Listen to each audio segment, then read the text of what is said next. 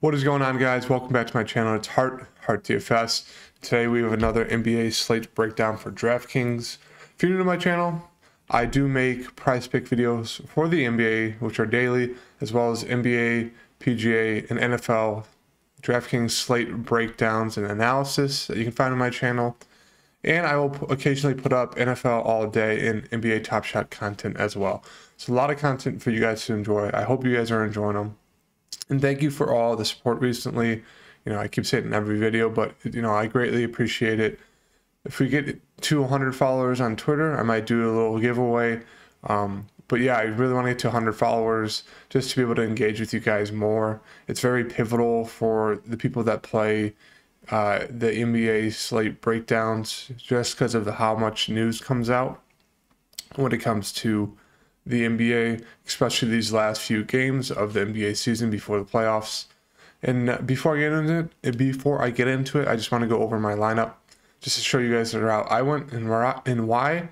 And I will be having a new video series coming out soon that will finish off the rest of these, 3 games for the regular NBA season and then go into the playoffs. So with the whole Thunder debacle news, with them resting their backups who were playing over the starters just because the starters were injured, and then bringing up like 6 G League guys to start was just wild. And so what that did was basically allow you guys to play a couple $3,000 players and pay up for some bigger names. Trey Jones obviously was chalk once DeJounte Murray ruled out. Excuse me. Not the best scorer, but obviously he's really good at getting assists. So, bought the chalk, went that route. Kobe White wasn't good about this. Was really hoping for him to have a really good game just because of Zach being ruled out. I know I said he sucks in the last video, and he does. Did okay at 3,900. Some people went there. Was it the best spot for Kobe? No, but, I'm fine with that. Giannis, I'm not one to tilt or get mad in these videos, but Giannis didn't shoot the ball once. Not once in the first quarter. 0 times. 0 points in the first quarter. All he did was pass. Didn't even get rebounds. I think he had 1 rebound in the first quarter. Second quarter, shoots the ball 3 times. 5 points. 5 points, 2 rebounds at half for Giannis. NBA MVP, NBA champion, one of the best players in the league, one of the best players probably of all time when his career is over. 0 points in the first half, shoots it 0 times. All I got to say. And then he gets foul trouble. Can't even finish the game. Pat Williams, he was a little chalky, 19.5%, but the past 2 games he's been getting a lot of run. Got named in the starting lineup to guard Giannis. Did pretty decent, 18-6. Didn't mind going there. Sar was one of the guys I took a shot on the Thunder players. I really wanted Horde, but I wasn't, following along too closely as I was at the gym. So I ended up going with Sar because I knew he'd get the backup run at center off the bench. Did pretty well, 10, 12, and 1 with 2 blocks, 1.7%, very low owned. Next guy is Xavier Simpson, starting point guard, only 11% owned. Went off for 10, 5, and 3, 26 fantasy points. As I said, very pivotal that you guys got at least 2 to 3 Thunder players in your lineup because it allowed you to pay up for 3 stars. I know the optimal build for the stars was Jokic, Embiid, and then a guy like Kyrie or DeRozan. But yeah, I went DeRozan. Really liked him without Zach being in.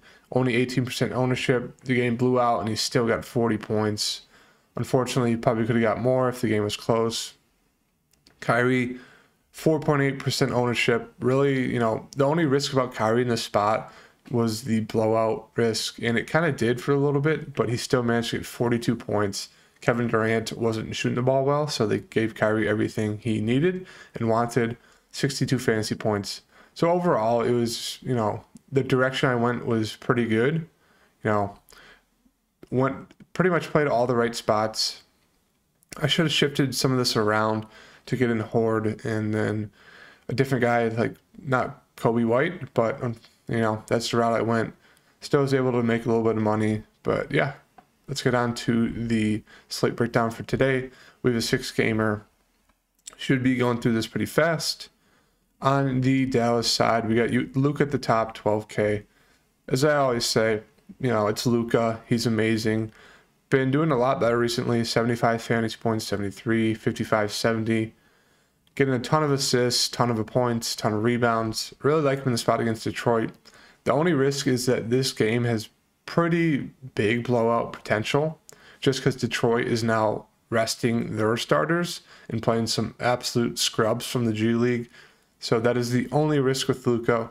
He does get run in blowout games. He has the past few, but maybe today he just doesn't for some reason. So keep that in mind.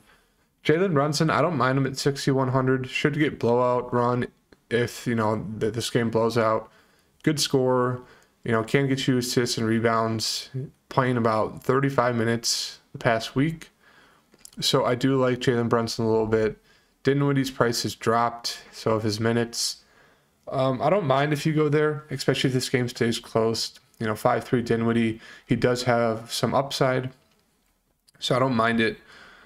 Let's see, who else? Finney Smith, 5,100. We'll get about 30 minutes. Not the best scorer. Same with Bullock. He's a little bit better of a scorer. We'll probably get closer to 35 minutes, but really needs to hit a shot. Otherwise, he's going to tank your lineup. Powell looks like a decent play. Last year, the amount of times I played Powell when he did nothing and he got, the same minutes, same start, did nothing, but, this time he'll get 42 minutes when he was chalk, or 31 minutes, 42 fantasy points when he was chalk. I don't get it, but, it's a decent spot for Powell. I don't think you can expect 22 points or even 13 rebounds. I'd say you can kind of expect more to the 12 to 15 points and like 5 to 8 rebound range, which is not bad at 4,700.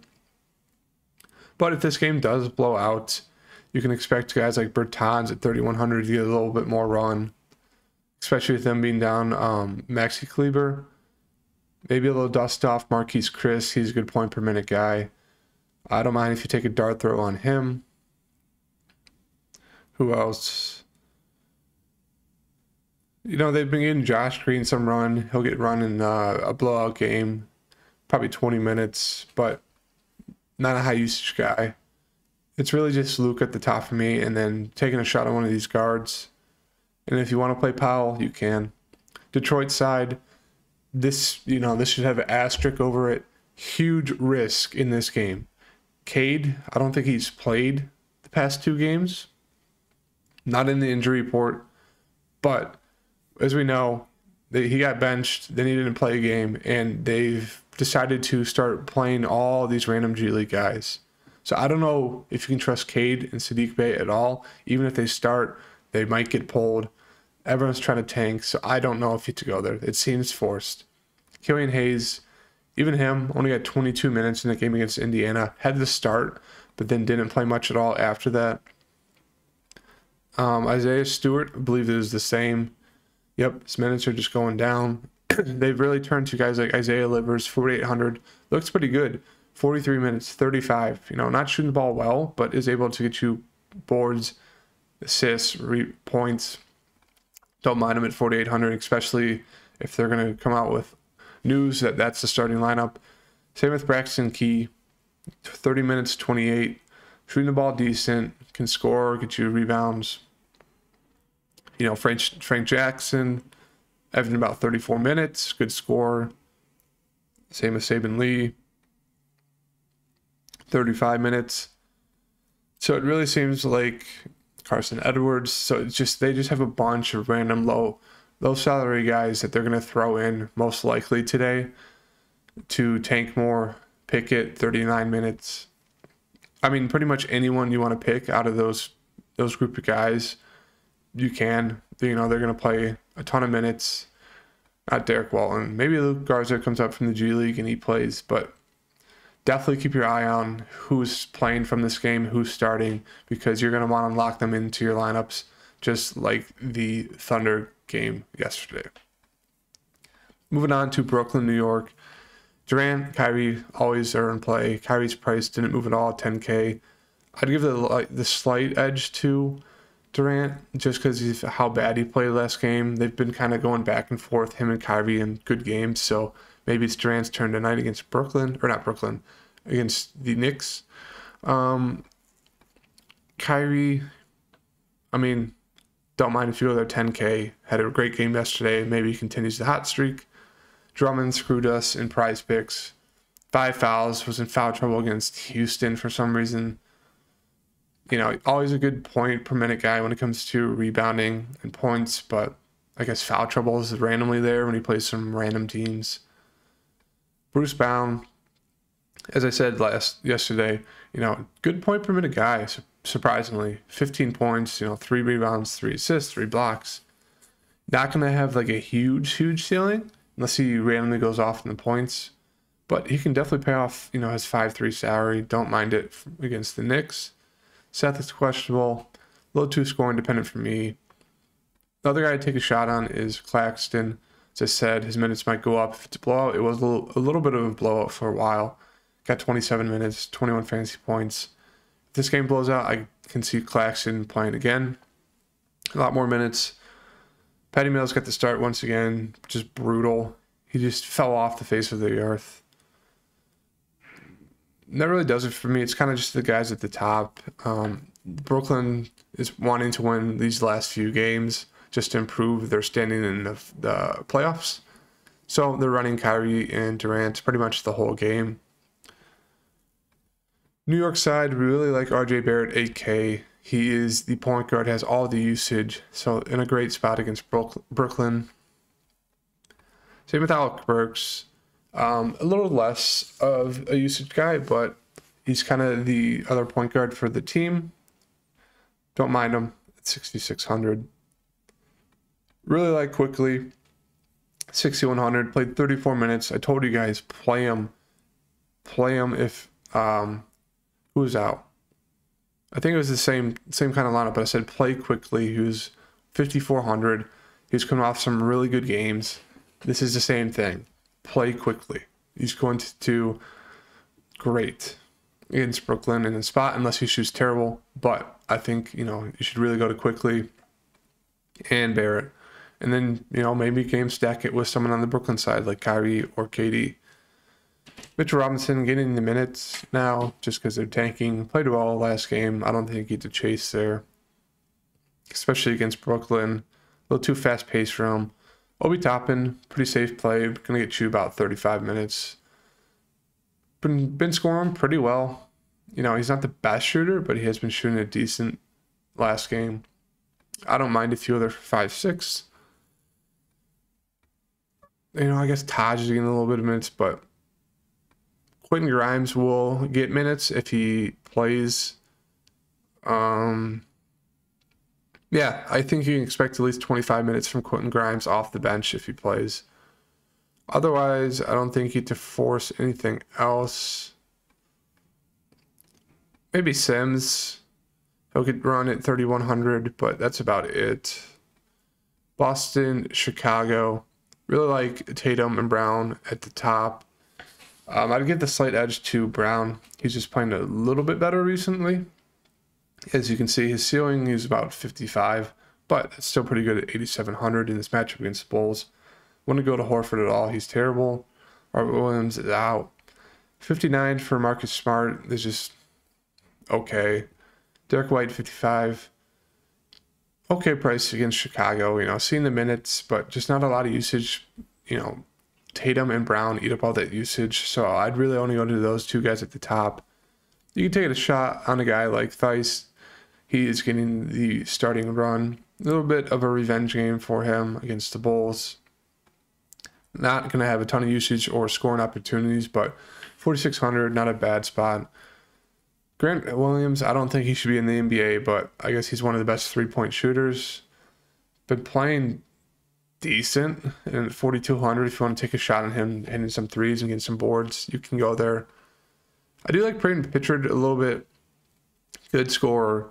And if this game blows out, simple, you know, for some reason, even though Zach's playing today, he's going to get you, you know, at least 25, if not 30 minutes and at 3,900, I don't mind it.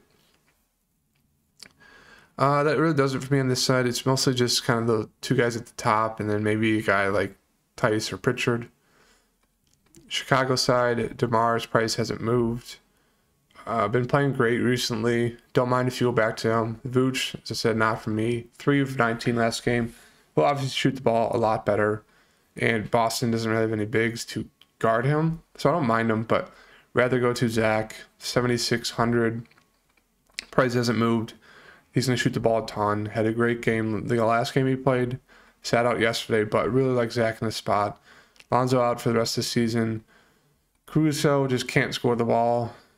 Don't have to go there.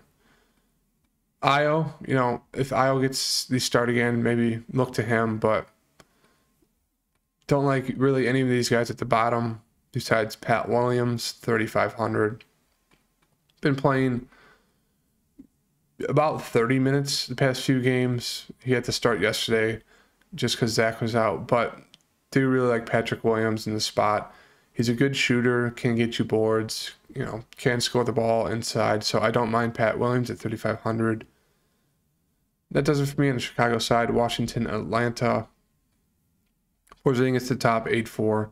Do really like him in this spot. Price has come down a bit, which is nice to see. The minutes have been kind of locked at 30, which is annoying, but he's been able to get there. And I don't mind him in the spot against Atlanta at all. Kuzma doesn't look like he'll play, which is good news for Porzingis. And then the rest of the team, as I said, it's just everyone gets minutes. It's just who you want to take a shot on. Pulp is scoring dependent. Same thing with Hachimura. Even though he got 37 minutes for some reason. He was playing well, but I'd rather go to Hachi over Pope, but also Denny is going to chew about 35 minutes-ish.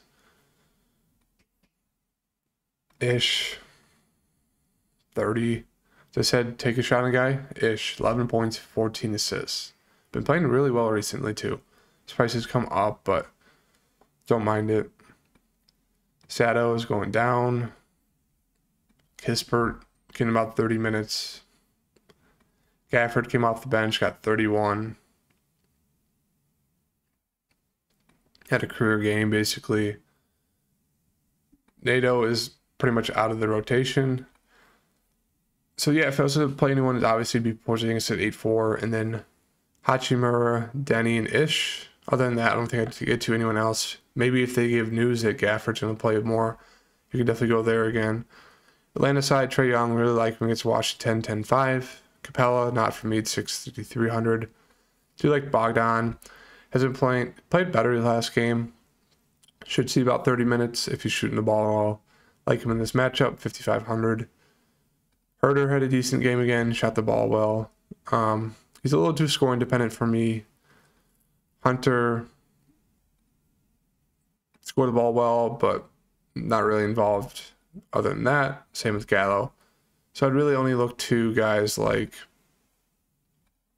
Trey and then Bogdan on this side.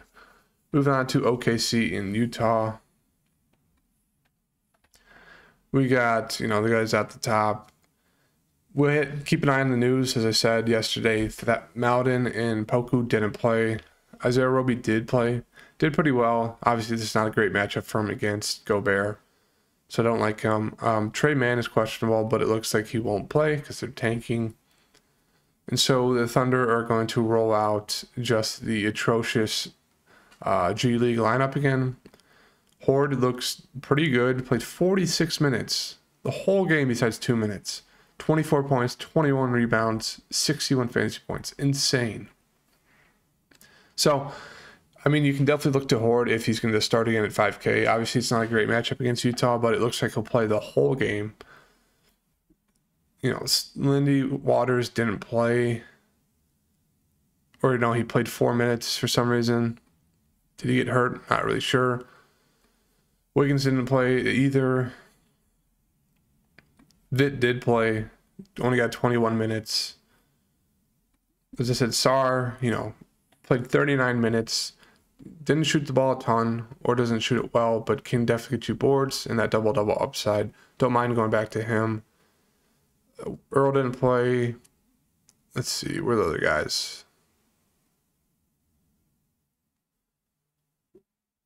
Right, as of right now, they don't have Xavier Simpson. They have this dude that played 43 minutes. Shot the ball okay. And it, you know, if this once again, if the Thunder are playing the same guys from yesterday, all the G League guys, definitely go back to them and pay up for the studs. It's going to be the same slate yesterday as it will be today. So definitely keep an eye on these Thunder news. Utah side, I mean, 8,500 for Mitchell is a great price. It's a steal. Didn't play well last game. Hasn't been hinted into stealing recently. Maybe he does it today against OKC. No one's going to be able to guard him. So I do really like Donovan. It's just I think this game might blow out really, really easily. I think Donovan might come out, score like 16 points in the first quarter, and then have like a 20-point lead. I think he'll get close to 3/4 run if that does happen, but that is a risk on this side. Otherwise, I don't think I'd get to anyone else on this side. As I always say, a little bit of a dart throw on Clarkson and hope he scores a ton. Whiteside is back. Had a good game last game. Maybe you can expect the same. If there's a little bit more blowout run, maybe Whiteside gets a tad more run. But he's kind of older, so maybe they go to someone else. But yeah, that does it for me on that side. You just have to keep an eye on the news of this OKC game. Phoenix side, we got Booker top 9-1, Paul. I mean, these all great plays. As I mentioned yesterday, LeBron didn't play, but Crowder still did decent. I don't know if these guys are going to get the full run. They hit the franchise milestone for record or wins yesterday. Maybe they'll get rested today, but if not, I'd go to a guy like Chris Paul and Ayton. Otherwise, I don't think I'd get to anyone else on this side. Clipper side, like Paul George at 9,500. Hasn't been playing great. His minutes did get bumped up a few more, but obviously they got blown out, so he didn't play a full game. Wasn't able to score the ball a ton. Do really like him in this spot, though, against Phoenix, even though it's a bad matchup, because Paul does it all. Or Paul George does it all, excuse me. Reggie Jackson, kind of the same thing. Going to shoot this ball a ton. Second-hand man to Chris. I don't know why I keep saying Chris Paul. Paul George.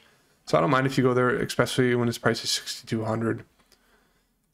Don't think to go to anyone else. Covington really came back down to earth. Powell is questionable, but it looks like he probably won't play. Hartenstein's always a decent point per minute guy. Maybe if Phoenix rests their guys, Hartenstein will get a tad more run. So I don't mind if you go to him. He's doing better than Zubac. Morris has really fallen off. Had two good back-to-back good games, but shot the ball really well. If you want to take a dart throw on him, you can. Man will get some run. Not a bad price of 5,100. I just really like Paul George at the top for me, and then Reggie Jackson. Otherwise, everyone else kind of seems like dart throws at their price. And that does it for me today, guys. This is kind of the route I'm looking at. Zach, RJ, Pat Williams quickly. And then definitely keep your eye out on the Detroit news. That will change stuff, as well as the OKC news. And then if you keep an eye out on that, play those guys if they're playing the G League backups, then plug in some stars. You guys will be doing well tomorrow, or well tonight, and you'll probably be cashing, maybe even winning a ton of money. So if you do, definitely tweet me, follow me there at HeartTFS. I just want to say thank you for tuning in. Please like, subscribe, comment, and I'll see you guys tomorrow. Or actually, I'll see you guys later today for a prize pick video. Peace.